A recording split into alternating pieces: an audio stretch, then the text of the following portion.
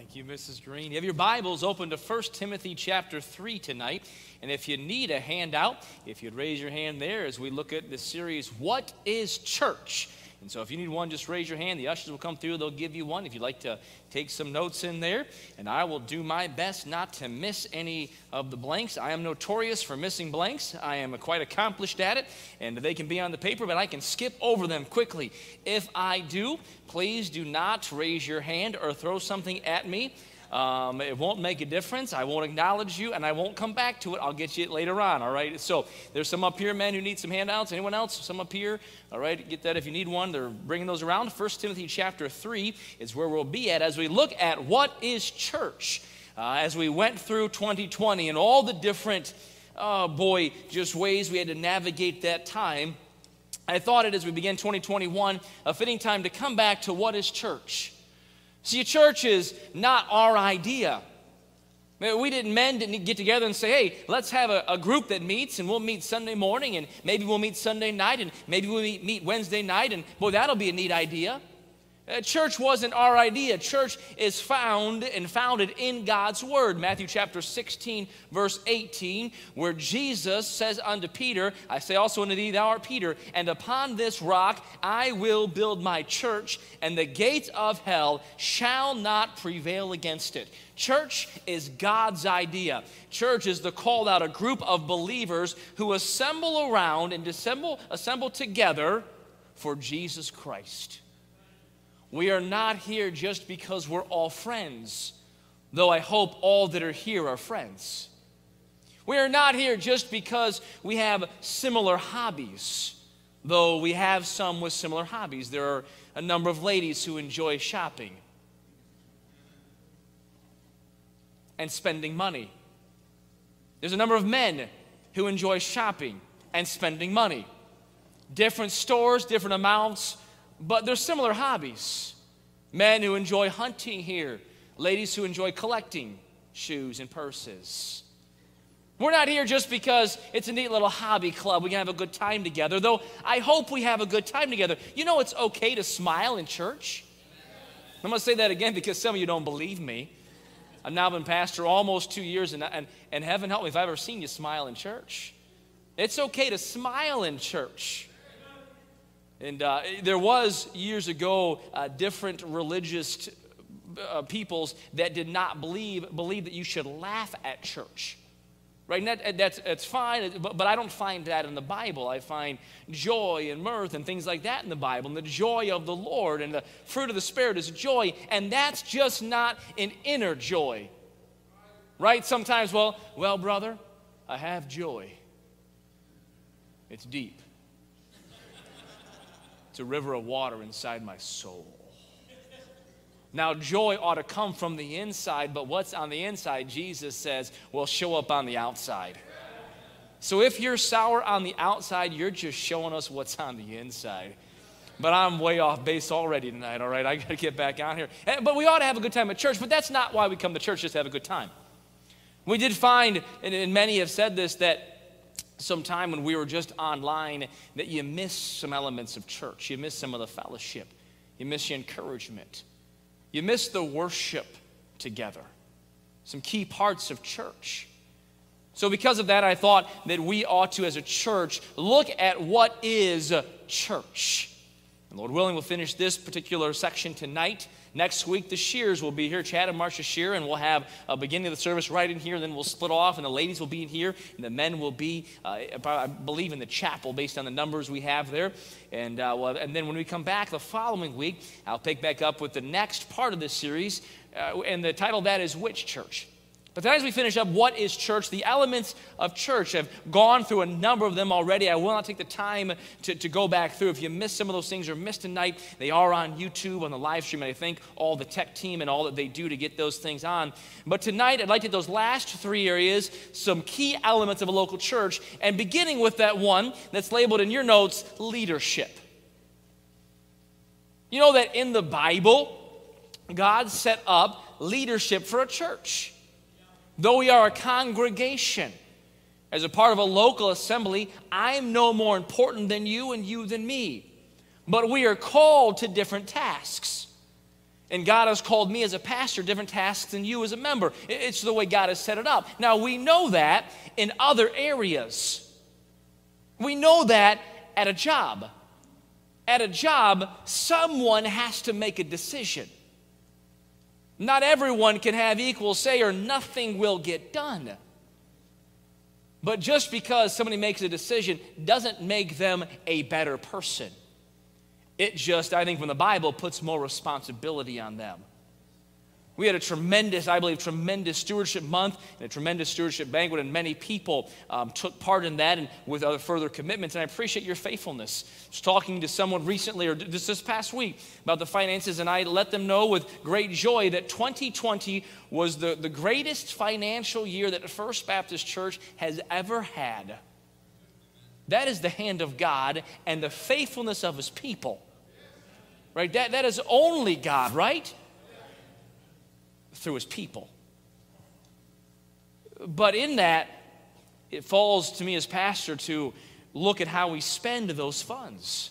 I do not take that lightly. I do not take that frivolously. I do not loosely say, oh, it doesn't matter. I answer for that to the Lord. And we all answer for what we're called to do inside of the church. We'll look at tonight the parts, but tonight look at leadership. If you have your Bibles open to 1 Timothy chapter number 3, beginning in verse number 1, where the Bible says, this is a true saying. If a man desire the office of a bishop, he desireth a good work.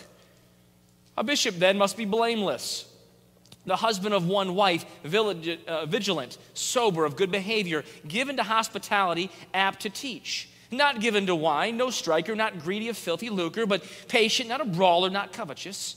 One that ruleth his own house, having his children in subjection with all gravity. For if a man know not how to rule his own house, how shall he take care of the church of God?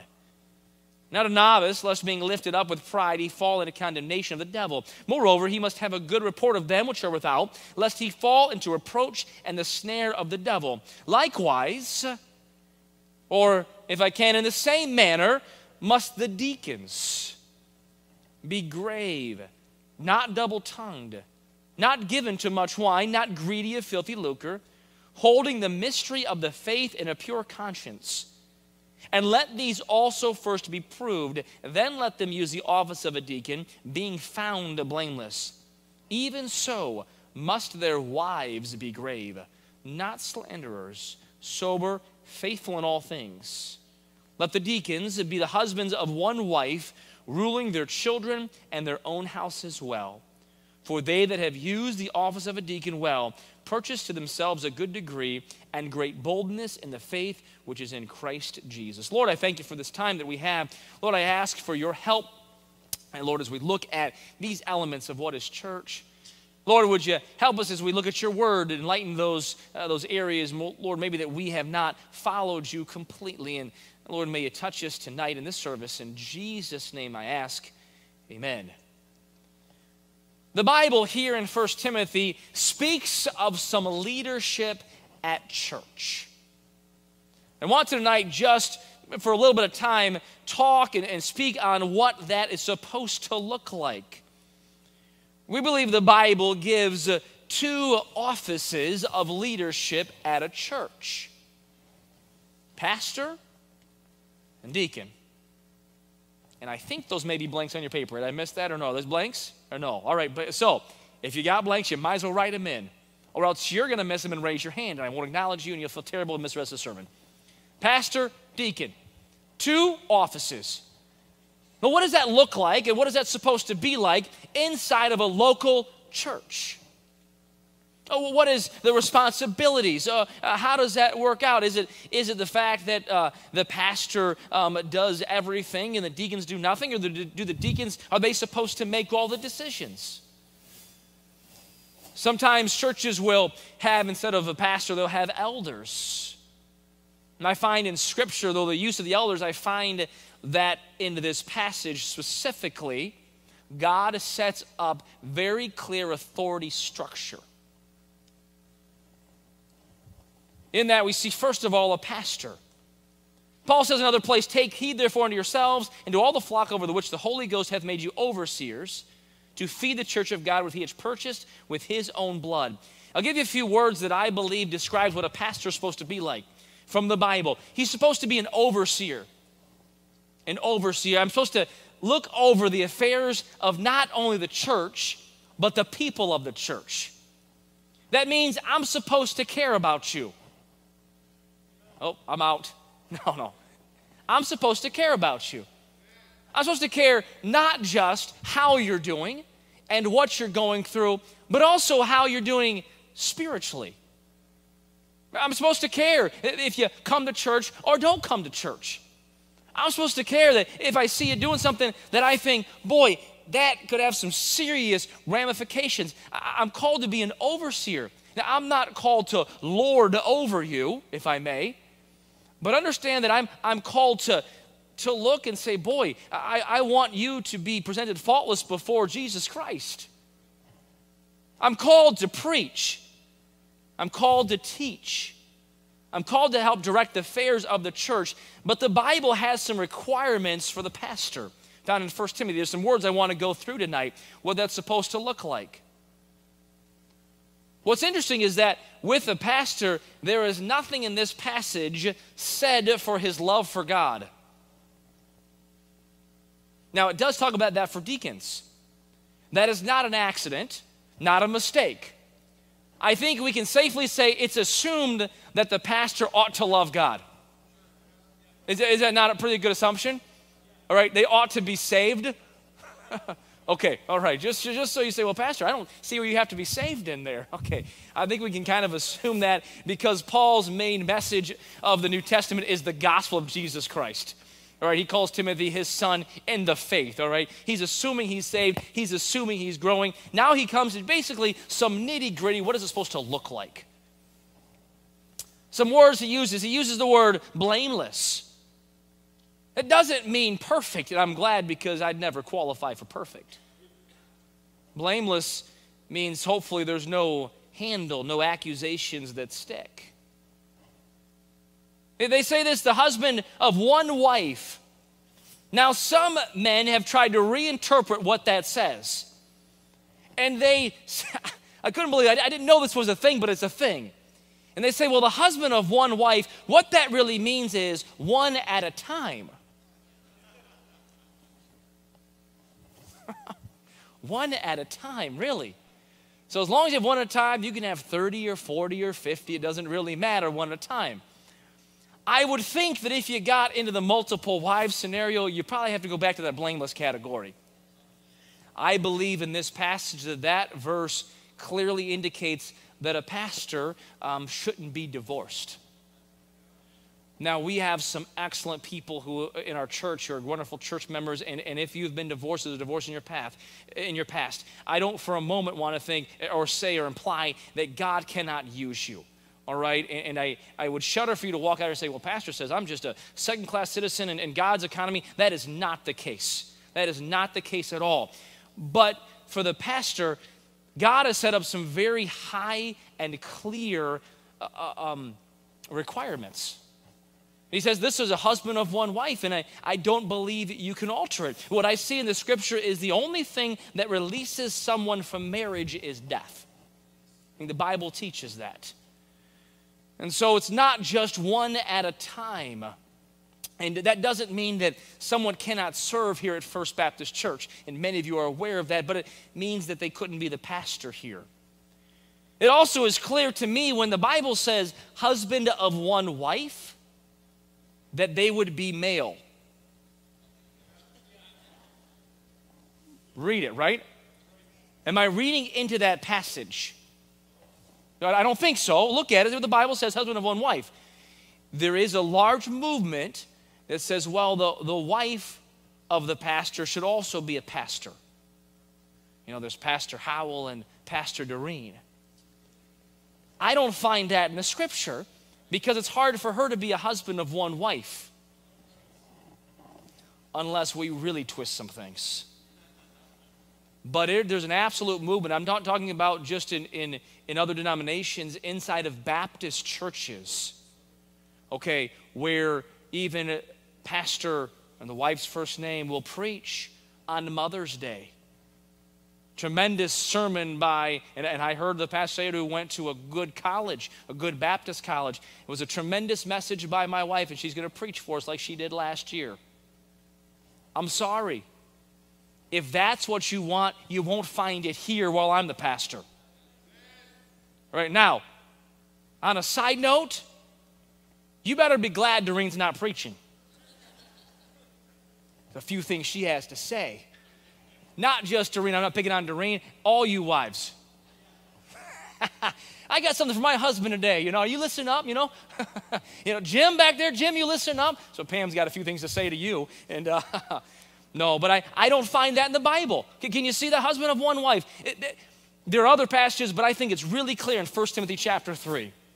Boy, it solves it right there. Continue, it says vigilant or being cautious, sober, means self-controlled. Good behavior, to be modest in attitude, or not supposed to be a hot shot.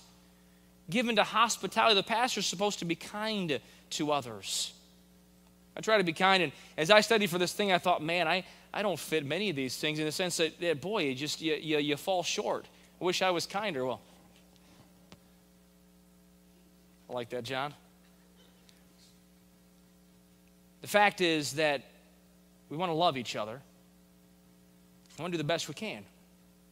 I do love the children here at First Baptist Church and the teenagers, sometimes more than the adults, just so you know.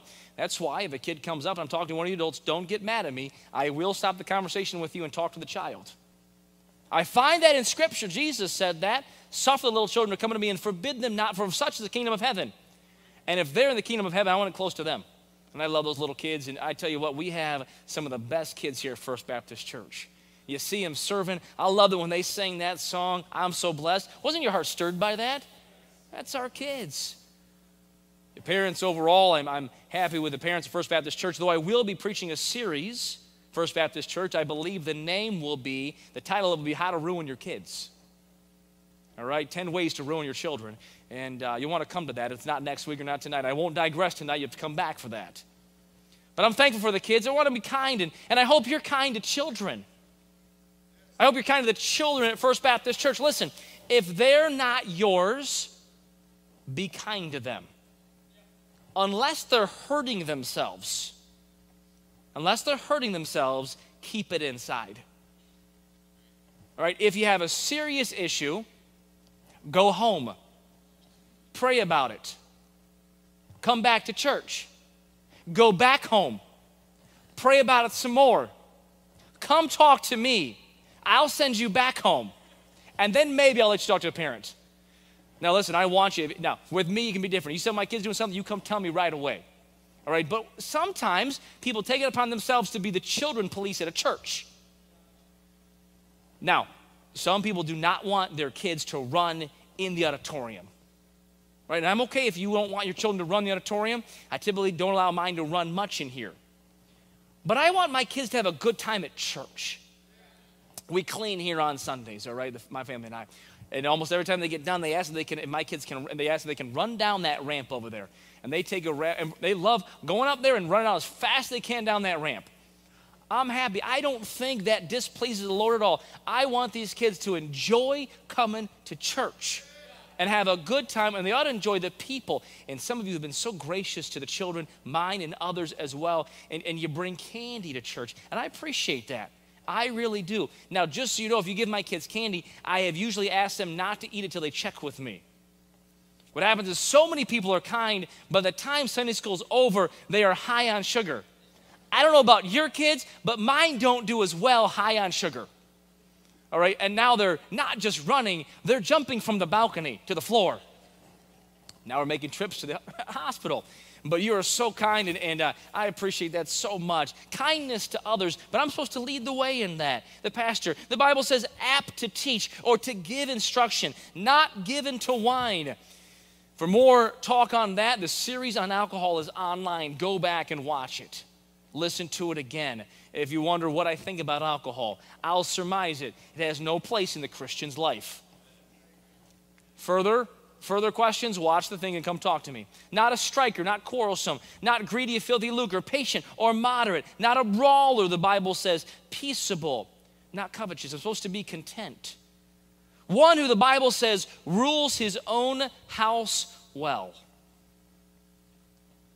You see, the way I'm supposed to be at home is the way I'm supposed to be here. I'm supposed to be authentic. Hopefully my kids see the same person. And that, Lord willing, my house will be run well at home. I try to run it well. I pray often, Lord, help me not mess up my kids.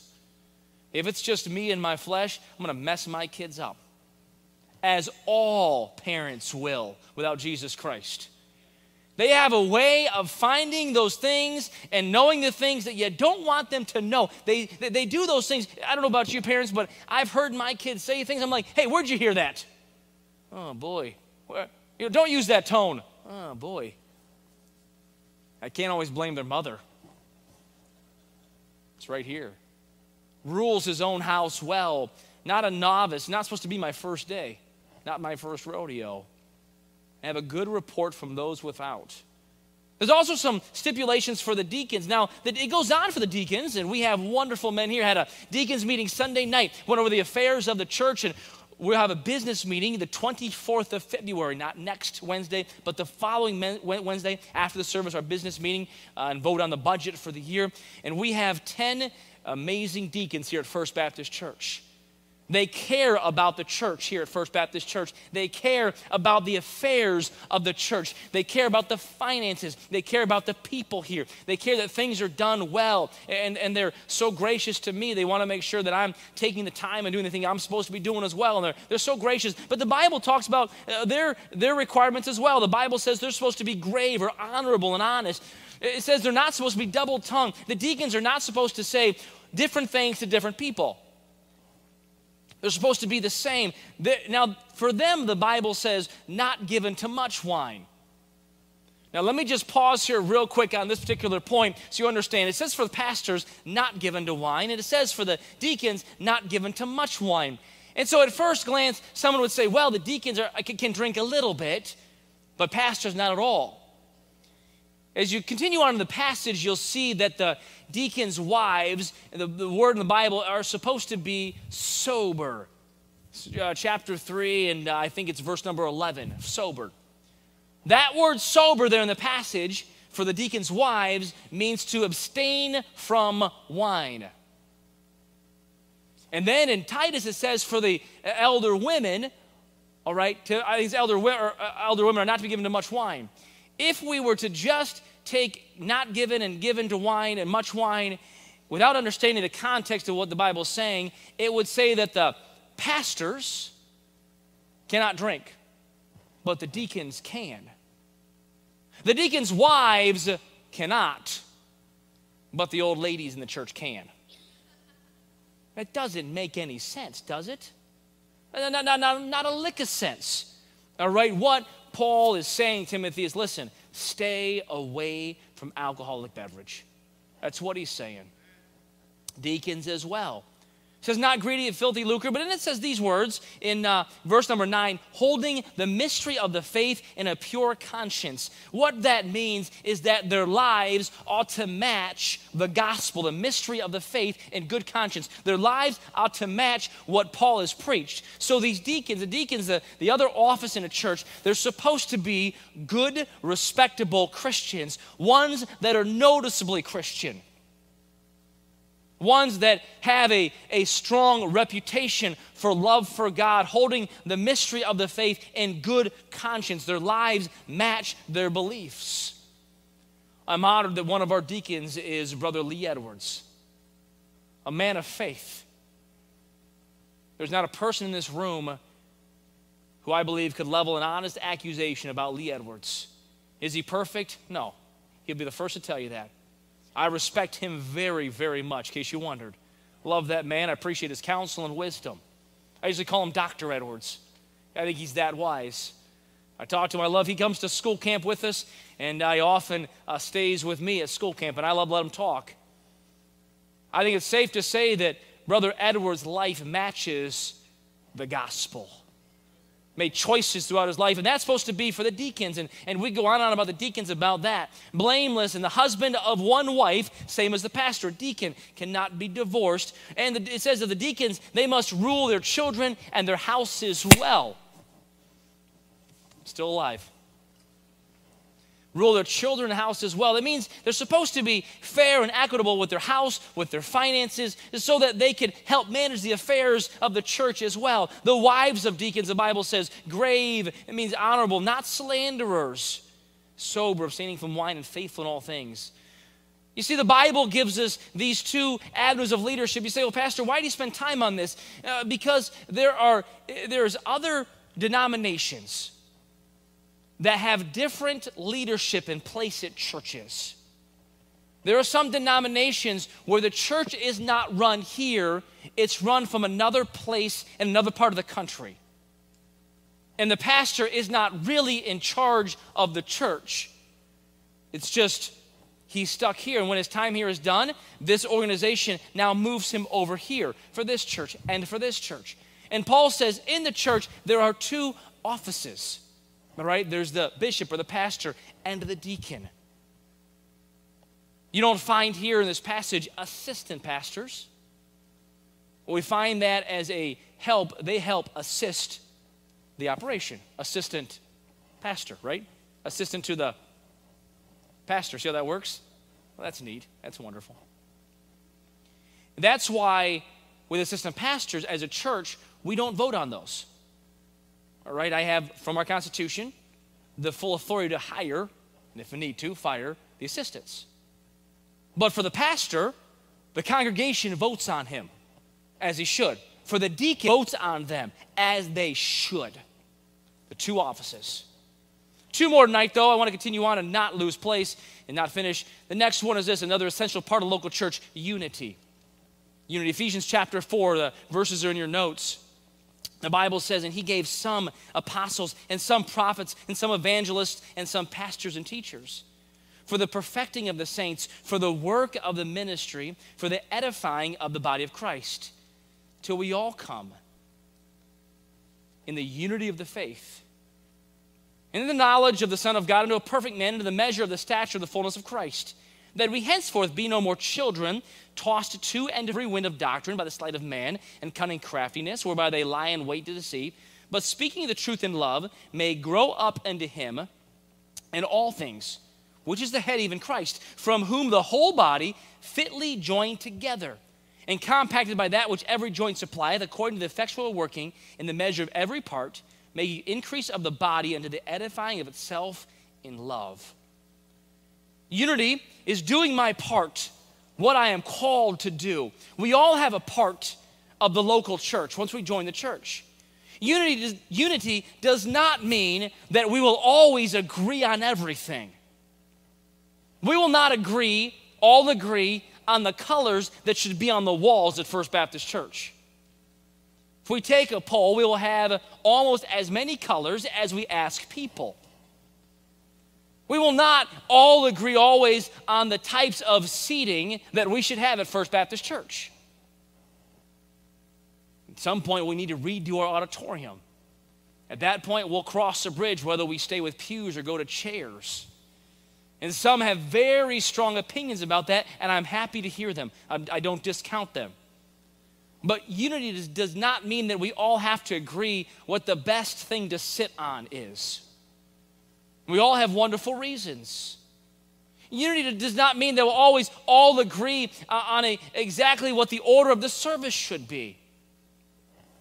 Unity does mean that we must agree on the big things. On the big things. Last year, we did some changes on the stage here at First Baptist Church. Remember that? Some of you are like, oh yeah, Pastor, I remember. You painted the wood black. It's not a secret, it's right there, right? And some were a little nervous about us painting wood. And I'm just pause there real quick on painting wood. I'm happy to have a painting wood conversation. I grew up painting. I've been painting since the 4th grade. I was paid for it many, many years. Some would have called me a professional painter. Painted with my father. We painted many houses, some worth over $1 million. I've painted a lot. You know that most, or a lot of the trim in those houses, they were white. You know what they were made from? Wood. We painted wood. You say, well, that was oak you painted. Okay, so we can paint poplar, but we can't paint oak. Is that the conversation? Well, it had varnish on it. Okay, so you can paint oak if it's not varnished, but you can't paint varnished oak. All right, my point is not whether we ought to paint wood or not paint wood. My point is that's not where the unity or disunity should come from. We're all going to have little different views on that. And I mentioned this last time. When I did some of these things and had these changes made to paint some of that black, it was not to shock you, but to bring the attention where I think it ought to be, up this direction right here. And many of you don't remember, but find an old picture, and you'll find golden oak all behind us with light chairs. All right? And my wife and I did a lot of photography throughout the years, and I had to study some of these things. And I found that in the human eye, it tends to go in a certain pattern, in a picture, in a place where you're looking. And it'll like wander around, and a photographer tries to get your eyes right to where it's supposed to be. I was sitting here one day, and I'm like, man, when I sit there, my eyes go like all over the place. I can't figure out where to let them rest. So that's why I thought, we need to make a couple of changes to maybe bring our eyes right where they're supposed to be. When someone's singing, bring it right to the singers. Not to glorify the singers. That's not the point. But I don't want someone distracted by some golden oak trim if it can be avoided. And then a few years back, we put the bigger screens in. Why? I wanted to get the cross displayed. I love the cross back there all lit up. I'm happy for it. My point is this, though. If you don't like that or do like that, it doesn't particularly matter. In our house, in the decorations, my wife and I don't always have unity on the little things. My wife is an excellent decorator. I'm happy to paint whatever color she wants and repaint. I grew up painting. Painting does not bother me. Every time you paint a room, it gets quicker because it gets smaller with every coat of paint. And so, man, after a while, after 15 coats, it's practically 3 minutes and then the room is done. She wants to paint this or do this, that's fine. Sometimes I'm like, honey, I don't see it right now. But you know what? And some of those things, I don't care. Other things I care about. But what I do care about? I do care about, in my marriage, being unified with my wife. And if she wants to paint the bedroom some crazy color that I don't like, I'm not going to lose any sleep over it because I love my wife and I'm married to her. I don't really care what color the bedroom is or the hallway or the bathroom. It doesn't make a difference to me. Unity says, I don't have to care about the small things, but I ought to care and be unified together on the big things. What are the big things? The faith, the unity of the faith of Jesus Christ. The Bible talks about what happens if there's discord. Paul says in Corinthians, for ye are yet carnal, whereas there is among you envying and strife and divisions. Are ye not carnal and walk as men? And there have been churches and church after church that have split because they didn't like the color of the carpet. I'm sorry, that's ridiculous. Maybe you don't like it, but who cares? On the carpet? Now, if you don't agree on the doctrines of the faith, the gospel, on Jesus Christ, the virgin birth, that's a big deal. But these small things? Oh, pastor wants me to change seats sometimes. I do. I want you to meet new people at church. I want you to fellowship like a church, right? Not just in your little clique. But don't get up in arms about that. Get up in arms about people who are lost and dying and going to hell. Well, I don't like that pastor put those blue lights back by the cross. I think they should be green. Christmas, they were red. They should have been yellow. You're free to tell me, and I'll listen. I want your input. I absolutely do. But let's not get weighed down by those things. In fact, the Bible says in Titus, Paul says, a man that is an heretic, after the first and second admonition, reject. You know what the foundation of that word heretic is? In Titus 3:10, one who cause schisms or divisions. Paul says it's a big deal to cause a division, sowing discord. And listen, if you ever have a problem, come and talk to me. I will listen. And those who have talked to me know that I will listen and I will hear you out.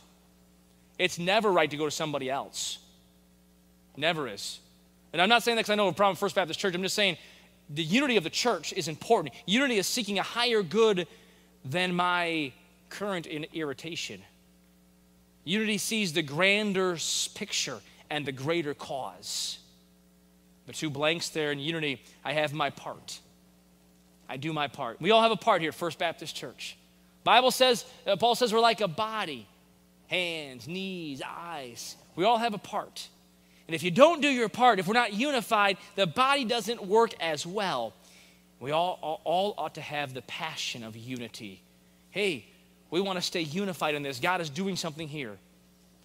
The last element tonight kind of ties into that is a common mission. We all have a common mission, and that mission found in Matthew 28, 19, and 20. Go ye therefore and teach all nations, baptizing them in the name of the Father and of the Son and of the Holy Ghost, teaching them to observe all things whatsoever I have commanded you, and lo, I am with you always, even to the end of the world. Amen. You see, an element of the local church. Church found in the New Testament was they had a common mission. They wanted to see other people saved, baptized, and discipled. I hope that you do not come to First Baptist Church just to get out of the cold weather.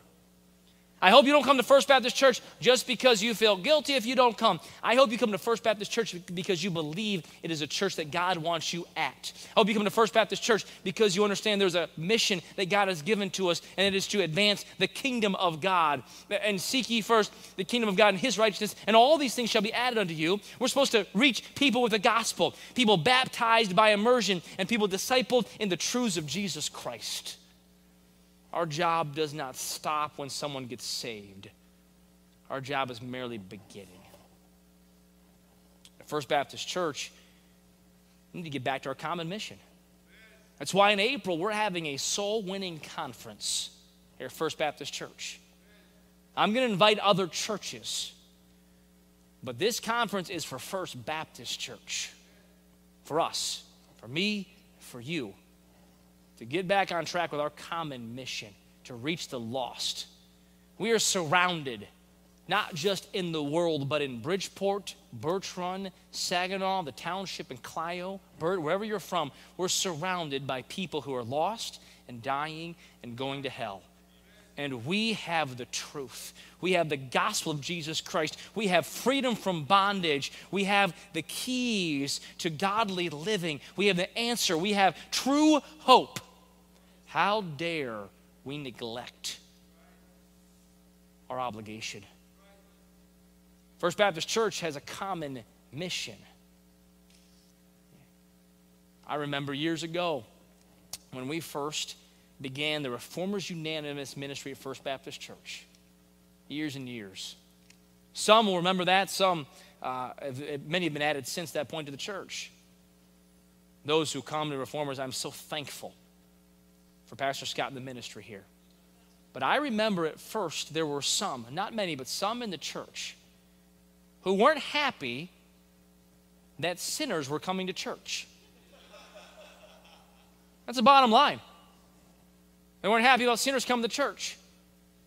I had someone say to me, I was a youth pastor at that time, young, snotty-nosed youth pastor. Not like Pastor Ryan, he's accomplished and wise. He's a lot better youth pastor than I ever was. But I remember someone saying when they had moved to their seat, well, I don't want to sit by those people. You know, the Bible says a pastor's not supposed to be a striker. It took everything in me before the Lord not to knock them upside the head. All right, because Jesus loves those broken or those people who are broken. And I'm a broken person. But I thank God for the maturity and growth of this church, that we are thankful for everyone who comes. No one is labeled here at First Baptist Church. All right, first time, last time, it doesn't matter. You come here, and I hope you find the common mission. Listen, if you're saved, time to grow. If you're not saved, time to get saved. Have you been baptized yet? Can we teach you about the Bible? Can you go out and win someone else to Jesus Christ? We're on a common mission. And sure, you may have a problem, but I've got a problem too. and Jesus can fix both of the problems. I think it's the way church is supposed to be. And we have been blessed with a tremendous church, a tremendous group of people who now we love to see people changed by the gospel. No matter their age, no matter their status, and no matter their issues, because we all got them. And I'm thankful for the church. It wasn't man's idea. I wish it had been my idea, because it's a good idea. But it's his idea. Lord, help us to do our part in church. Lord, we don't want to step away from what the direction you've given to us about the church. Lord, we're thankful for this particular church and the people here. But Lord, may we stay on task and stay focused for you. Lord, would you keep us unified? Would you keep us on task for the mission? Lord, I think now specifically of the outdoor night next Thursday, Lord, and a chance for many lost people to come. And I pray that that night we'd have this place filled with those who don't know you as their Savior. And Lord, I pray that next Thursday that the gospel would be clear and evident. Lord, I think of the lady who got saved last week at the teen service and the answer to prayer. Lord, we're so gracious to see you work here on a regular basis. Lord, thank you for church. We sure love you. In Jesus' name, amen.